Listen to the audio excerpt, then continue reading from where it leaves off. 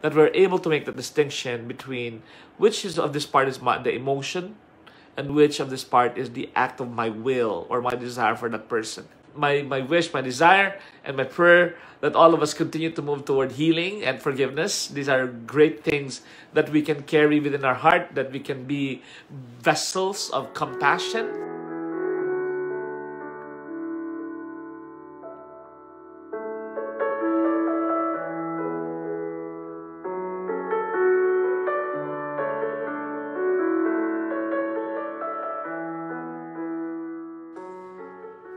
Hello, this is Father Sunny and welcome to another dose of Holy.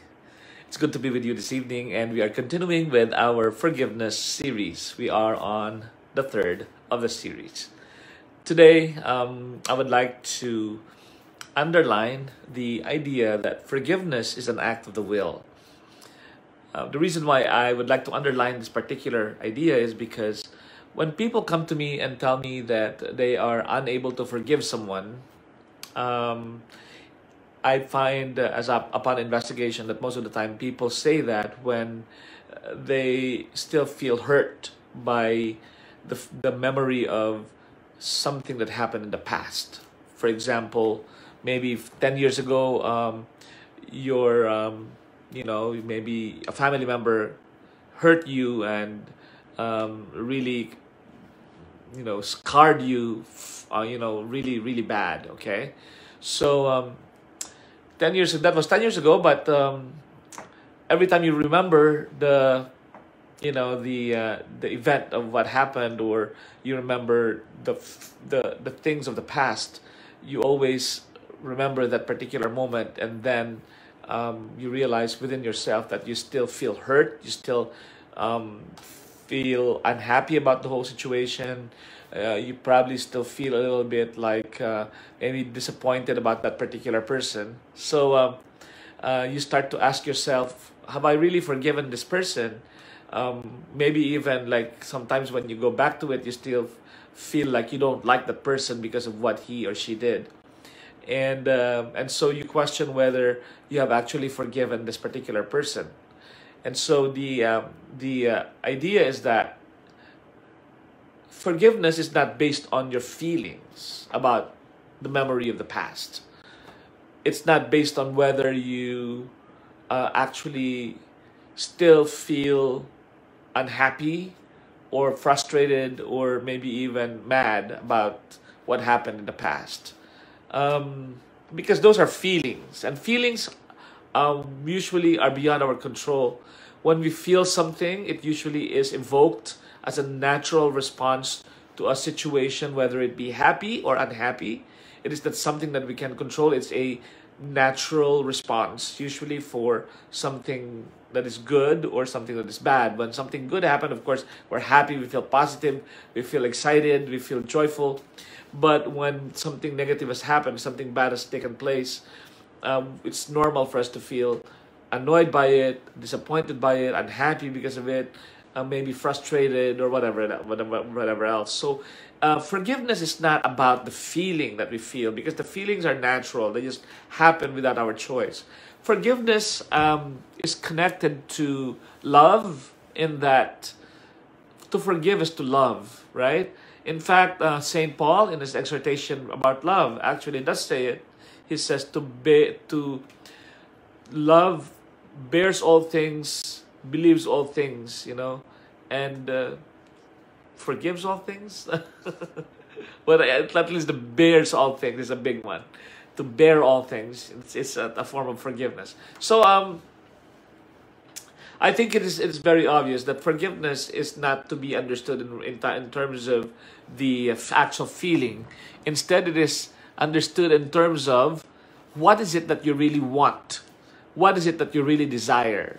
And one of the things that we know that could be used as a litmus test, whether you have already started forgiving, or you have been working on forgiving this person, or you might have already forgiven this person completely.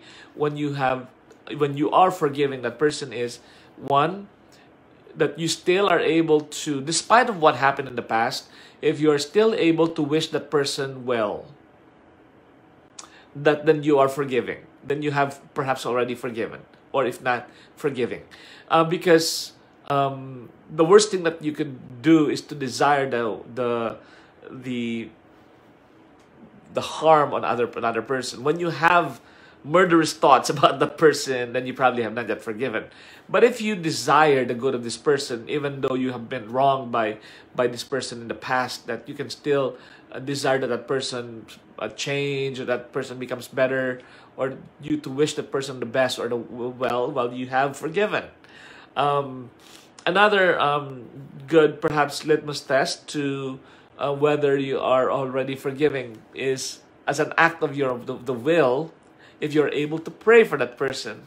So sometimes when you are able to pray for that person, it means actually that you already have a positive desire for that person's good and well-being. And if you do that, that means your will, your mind, your choice, um, your internal, your intentionality, okay, is directed toward forgiving that other person. So I think we it's very very it's essential that we have a clarity between those two things, to separate when we are trying to forgive someone, or when we're asking ourselves whether we have already forgiven someone who has wronged us in the past, that we're able to make the distinction between which is of this part is the emotion, and which of this part is the act of my will or my desire for that person. Because most likely than not, we're able to make those two things distinct from each other. The emotion will always be there. You will always feel bad. Every time you remember it, you still feel bad. Every time you remember it, you can still have negative emotions. And yet, it's possible that by your desire for the good of that person, that you have already moved toward forgiving that person. Of course, the ideal situation is that you don't have to struggle anymore, even in your memory. There are some situations like that when maybe in the past you and your best friend maybe had some kind of a fight and argument, and you exchange unhappy and very unkind words to each other.